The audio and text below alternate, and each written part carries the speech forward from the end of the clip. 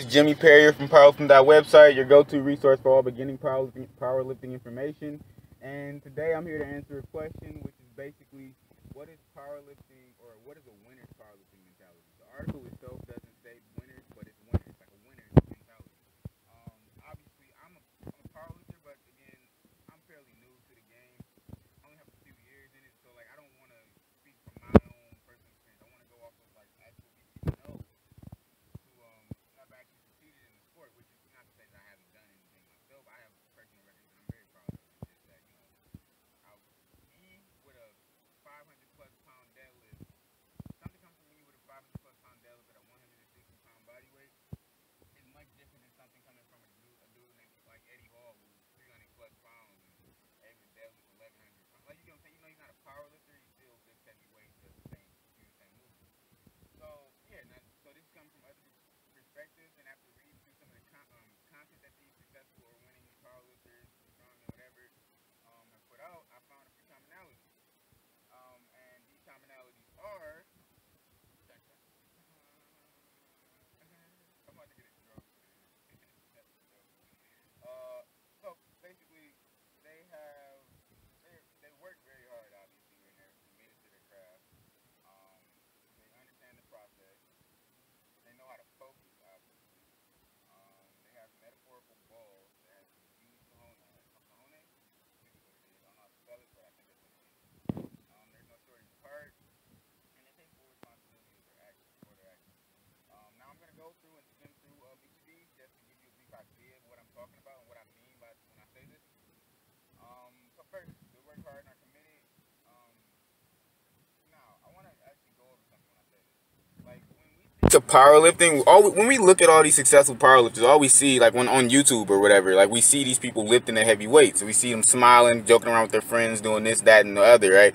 But we don't see them behind, like when they're struggling. We don't see them missing weights. We don't see them doing, well, sometimes some people are very honest, but we don't see some people not hitting their weights, or like they're struggling and all the pain that they're dealing with. It's very painful to lift 2 to 3 times your body weight. It's not an easy thing to do. It's just not, like, it's not how it goes. So we have to understand that they're dealing with a lot of pain, and to deal with that pain they have to be committed. They understand that they want something, so they're willing to deal with whatever it takes to get to that something. Now, I'm not saying that they're not willing to quit. Basically, they're committed. They're willing to deal with it. They put up with it, and they go through the motions. They ride that wave all the way out until they hit their weight goal, or until they do whatever they say they want to do. That's how that works. They don't quit. So they work hard and committed. Those two going hand in hand. They're committed because they don't quit, and they work hard, obviously, because they're dealing with a lot, and they're doing a lot of reps, and they're obviously doing things outside of whatever they're doing. So they're doing their workouts, and they're doing work, and they have family life and everything. So they're working hard. A lot of people work hard, but these people work hard. I was like, yeah. And then they understand the process. What do I mean by this? They understand that they're not going to hit a 600. You're not going to go from, as an experienced powerlifter, you're not going to go from a 600 pound deadlift to a 800 pound deadlift in a year. Unless you just suck. Your form was terrible and you just weren't doing everything you could. You're not going to do that. So they understand that it's going to take a small incremental changes and jumps to get to their weight goal. So if they want to get to 800 pounds, it's probably going to take them like 2-3 years. It's going to take, or 4 years. It could take whatever long. They understand that it's a process. So they're not willing to quit. That goes into commitment. They understand that they're going to have to deal with whatever it has to deal with, and change whatever they have to change, and tweak whatever they have to tweak to get to where they want to go. They understand there's small jumps, not huge jumps. You're not going to go from 600 to 800 pounds. That's way too huge. There's way too much of a change. That's like not even, that's not natural. I'm not saying it's natural to lift 1,000 pounds, but it's not natural to make a change like that. You don't make changes like that unless there's something completely wrong. And that is to say, if you are able to hit an 800 pound deadlift after only being able to deadlift 600, that means there is something wrong. So you have to make that change. That's how I think, and I think that can actually be applied to a lot of things, but that's besides the point.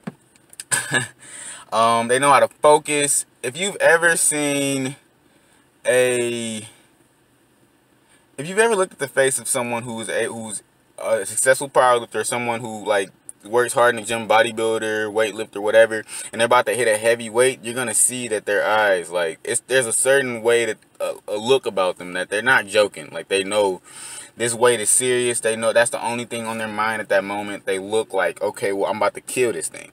Like, this is what I have to do. This is my weight. They're not thinking about you. They're not talking. They might say one thing, but to you, if you ask them a question, but after that, they're all their focus is on that weight because they know what they have to do. They know how to focus. Same thing at a meet. When you're at a meet, they know they're paying attention to whatever. Like, they're not paying attention to other people around. They have headphones in. They're doing their thing, and they're just waiting to go up. Like, it's all about paying attention. I'm at McDonald's, by the way. As you can tell, you can see the little M in the corner. But yeah, they're not worried about anything else. They know they're focused on what they have to do in the near future. Nothing else. Nothing in the past. Nothing in the far out in the future. They just focused on that here and now, or there and then, or whatever the fuck. Sorry for cursing. Not really. Then they have metaphorical balls. There's two things that's going to go into this, and they're pulling in right next to it. I paused that for a second, but they have metaphorical balls, meaning they know, I mean, obviously I'm not saying they have actual, thingies in between their legs to look, what are they, ovals? I'm sorry, that's besides the point. But not to say that they're, basically that's to say that they're willing to accept the risk that comes with lifting that heavy weight. They know they can hurt themselves. You know you could tear a pec, you could rip your shoulder by lifting, or mess your shoulder by lifting 2 to 3 times your body weight overhead. You make your 600 pounds at a 200-pound body weight. Like, that's, I don't know who's done that before, but you get what I'm saying? That's like very risky. You can hurt yourself. That's more than a natural human's supposed to lift. So they understand that and they're willing to take that risk. There's no shortage of heart. You would think that this is the same as what I said previously, but it's not. They're willing to put themselves in very compromising positions. It's not the same thing as having balls. They're willing to put themselves in compromising positions and go through with it. You get what I'm saying? Like, it's not about accepting a risk. You gotta understand that it's courage. Like, if you're putting 2 to 3 times or 4 times your body weight on your back, you gotta know, like, you can hurt yourself. You know what's going on, but it's just, you say, okay, I'm gonna do this because it's what I want. That's all that is. You got the heart to deal with whatever is coming with you. Willing to accept those risks. Same thing is kind of as gut, but it's a little bit different. Then they take responsibility for their actions. They understand that there's a law of equivalent exchange, kind of. I believe that's a law. There's no deals. You can't get something for nothing. Not really. People say that, but there's nothing. You can't get. Nothing comes from nothing. So whatever you put in is what you'll get out. If you want to deadlift 1,000 pounds at a 200-pound body weight, like I think Chris Duffin did, that he was like 225 or 250. I don't know. He was about mid-range. If you want to do like some crazy stuff like that, he deadlifted 1,001 pounds. If you want to do something like that, you got to know that you got to be focused. You got to be willing to give it everything you got to do that. That's how that goes. Like, it's not some, I go to the gym twice a week or 2 times a month and I'm going to be able to do that because it comes easy. If you want to make $1 billion, I haven't made my billion yet, but if you want to make $1 billion, and you got to be willing, you basically giving your whole life away. Are you willing to do that? If you want to build a business, make $1 million or $100,000, you got to be willing to give what it's going to take to get that, because it's the law of equivalent exchange. Nothing is free. And that's pretty much it. The one thing that all of these things have in common is that they basically say you have to really want whatever you say you want. Nothing comes easy and nothing is free. So that's how that works. Alright, peace. Wait, not done. Also, I'll be shooting more videos like this in the near future. So if you like to see more, like and subscribe to the channel, and don't forget to give this a thumbs up. And and the link to the article will be in the description so you can get a full understanding of what I'm talking about. I'm also thinking about doing like audios, like just so you can listen to this in the car. I'm gonna put it on audio, so make it easier on you guys. I know I can't watch. It's very dangerous to watch a video while you're driving. So yeah, just doing that. And I also have a book coming out. It's gonna be free. It's gonna be basically be a full book on everything you need to know to be a beginning powerlifter.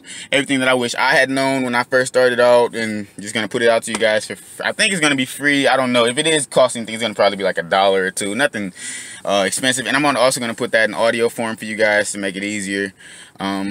All right, yeah, you see me at the next one. Peace.